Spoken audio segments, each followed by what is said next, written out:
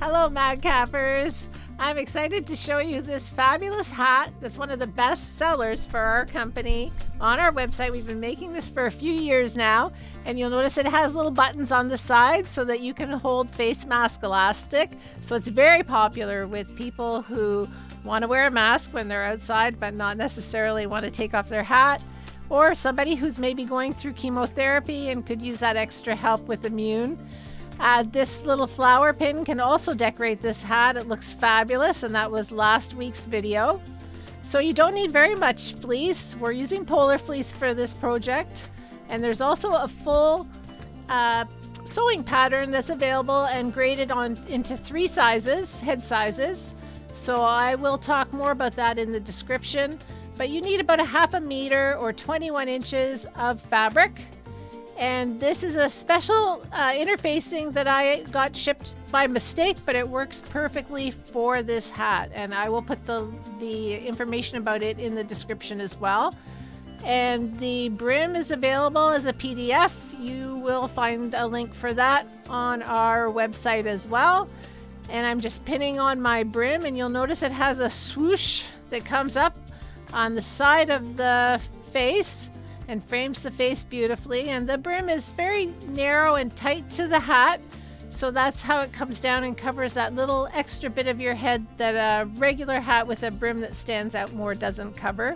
The top you'll recognize. We've used this top now in several hat projects and we'll continue to use it, and that's available on the website as a free download. And the band, the instructions for that are here. If you want to pause and write that down, you can do so. So we're cutting out 2 layers for our brim, 1 layer for our top, and 2 pieces for the band, an outside piece and a lining piece.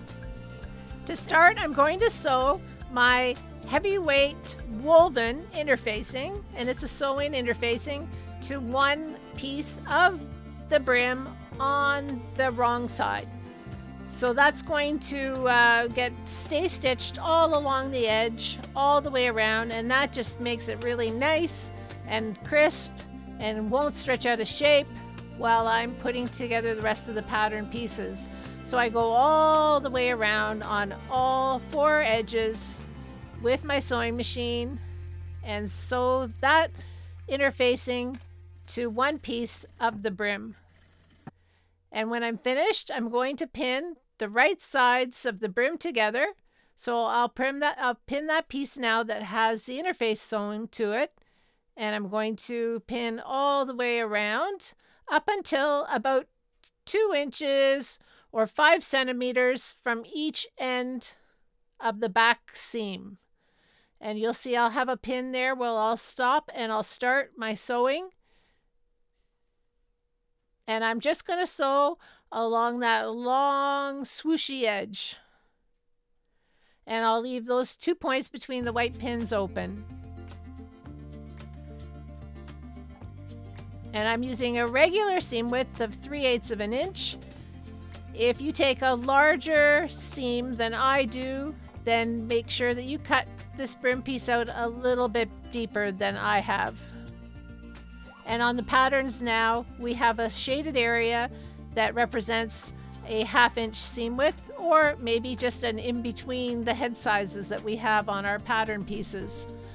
So now I'm going to sew the back seam of my brim, and I'll start by putting the right sides together of the piece that has the interfacing.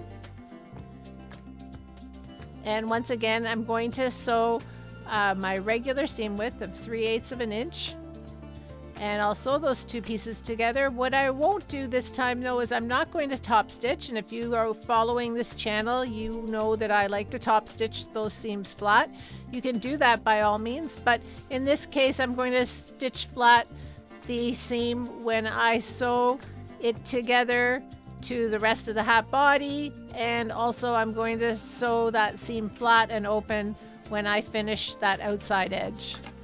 So I'm just sewing the right sides of the interfacing, and now I'm going to sew the right sides of the piece that doesn't have the interfacing. And I'll put them together now. And this is the back seam of our hat, folks. So we'll sew those 2 end seams down. as we finish closing out the closing up the back of the brim. And you'll notice too that this brim sits very close to the head, especially at the back. And I think this is probably one of the things that a lot of people like the most about it, because it just covers that little extra bit of your head that a traditional hat doesn't. So I'm going to finish my edge with a serge, but if you don't have a serge, just clip the corners before you turn this right side out. But as I'm showing with my pointing finger, I'm going to serge that edge, and voila, there it is. And I just find that the serge makes it so much easier to roll that seam right to the very edge. It gives me something to hold on to when I'm trying to tidy up that seam. It's really easy to roll it nice and flat and nice and even so that there's the same amount of fabric on either side, and it makes a really nice and tidy top stitch.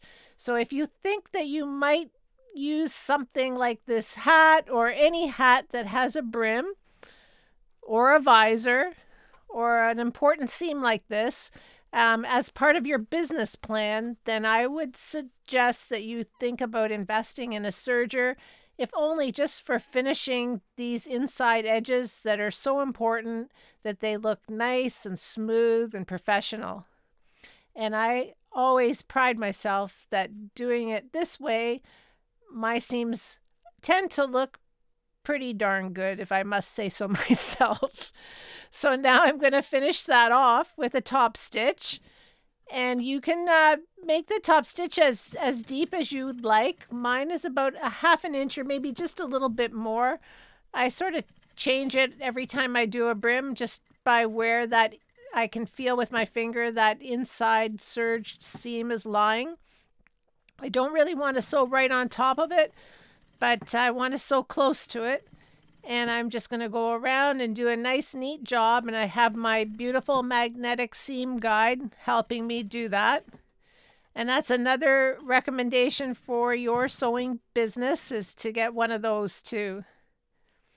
So now I'm just going to close up that open edge on the inside of my brim, and I'm going to go around and sew very close to the edge, about 6 millimeters or 1/4 inch. And after we close it up, we'll start to prepare our 2 pieces that make up our band. And the brim looks pretty good. On to the next step. So the band is done in one long piece for the outside and one long piece for the lining, and they're both exactly the same. So we're going to sew up that back seam. And in this case, once we've sewn a seam, and I'm going to take again the 3/8 inch or 1 centimeter wide seam, right sides together, and you'll notice there's a bit of a curve at the top of the band, and that is just to add a bit more curve to the top of the hat. So because this is a deep fitting hat, I find it sits better on the head with this bit of curve at the top of that back seam. So I will top stitch both sides of the back seam on the band pieces. Nice flat seams help make a comfortable hat, especially where it rests against your head. And when I'm finished, I'm going to cut a notch on the center point of both pieces at the top and the bottom, and I will also notch the center point of my brim as well. Just folding in half and finding just a nice little tiny notch. So what you want to do next, after you finish your top stitching, of course, is you're going to take one of the band pieces and you're going to sew close to the edge all along that bottom. And when I say bottom, I mean the piece that's going to be sewn to the brim. And I guess we call that a stay stitch. So we're going to help the band from stretching out of shape when we sew it to the brim. And I'm matching the back seam of the outside band piece now with the back seam of the outside of the brim back. And I'll pin those two together there at that point, right sides together. And then I'm going to go around and I'm going to find those two center notches and I will pin at that point too. And then I'll just go around the hat and just work in the rest of the edges of those two pieces evenly all the way around, and I can pin or clip. And I'm using a seam width of my usual width, which is 3/8 of an inch or 1 centimeter. And I sew them together. And now I will sew the lining piece the same way. And I like to work with the lining piece on the bottom, right on top of my my feed dog, my presser plate, so that I'm working on the top seam that I've already made, and I can see, and I just sort of follow that along, even though I'll use my magnet guide as well. So I'm just pinning them together the same way as I did the first band piece. And now I'm going to sew through all those layers and sew them all together.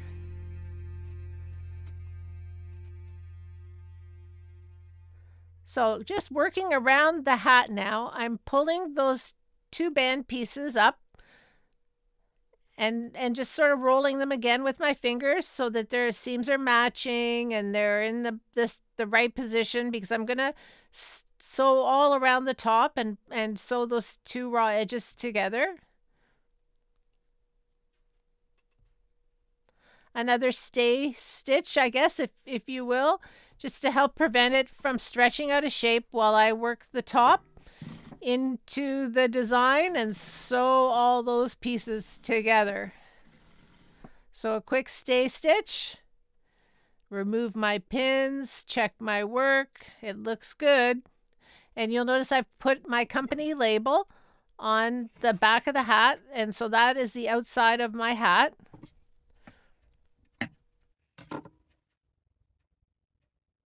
And we have a dart on our top piece, and that gives our top a bit of a curved shape, a little bit like a shallow bowl. So it sort of hugs the contours of the top of our head. And I'm going to sew that seam that I just made flat by top stitching on either side of the dart. So I go up, pivot, come back down on the other side, and capture both those raw edges underneath in that nice, neat and tidy top stitch. And now the fun part, I'm going to match the back seam of the hat with the edge of the dart and the notches together. And I just work that top in all the way around, clip and pin, and the pieces should fit. If they don't, then now is the time to maybe cut a bigger or smaller top, depending on where you need or how you don't need extra fabric.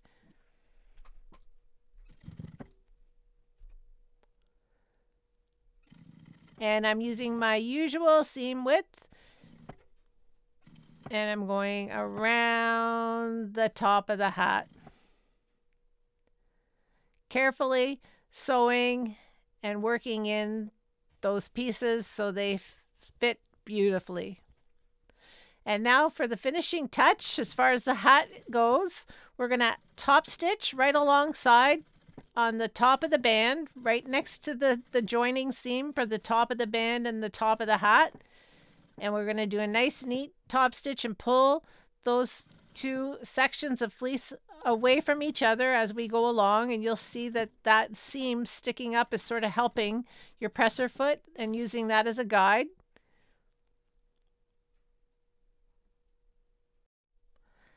Now you can finish the inside there by just trimming away that extra fabric.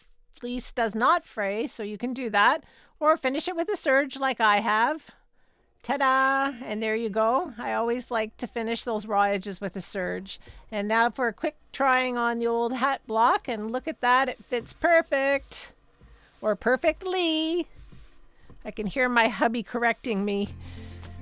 Now you'll see too this distinctive brim, it really needs to have a pin or something holding it up at the front. You can use a pin from your collection, or we can make one ourselves. So we have two choices.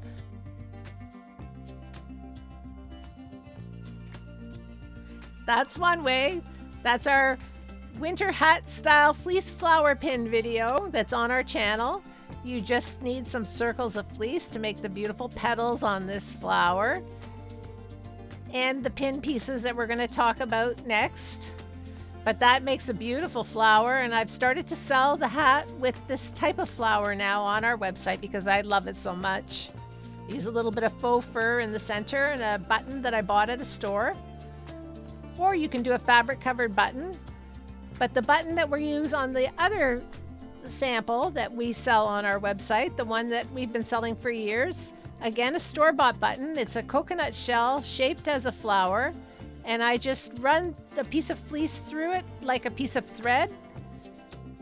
And in this case, on this hat, I usually spray paint these flowers black and let them sit for several days before I actually make the pin so that the paint sets nice. And I'm just going to thread my red fleece through those two buttonholes, and I will glue the fleece on from the back. And I'm going to use my Sizzix die cutting machine to cut some flower shapes and make a layered flower. Now, I know some of you probably don't have a Sizzix die cutting machine, although many of you might be quilters and you do have it. So use your flower dies to make pins for your hats. How about that? Cuts fleece beautifully. Some of these dies that I've been using I've had for several years, so they're very good. They stay sharp, and that's what the fleece looks like. It looks like a big piece of thread or several pieces of thread, but it matches the hat. And I'm just going to cut a flower to put in between the big black one and the black button that I painted. And you can cut a square for your pin backing. I've cut a circle.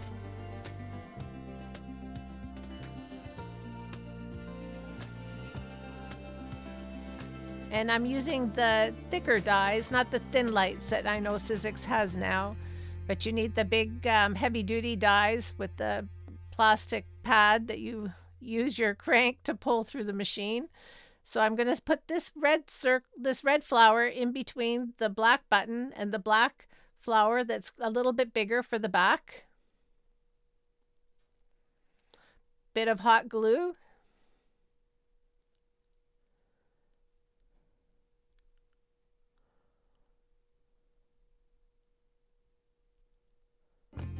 Just be careful not to burn yourself.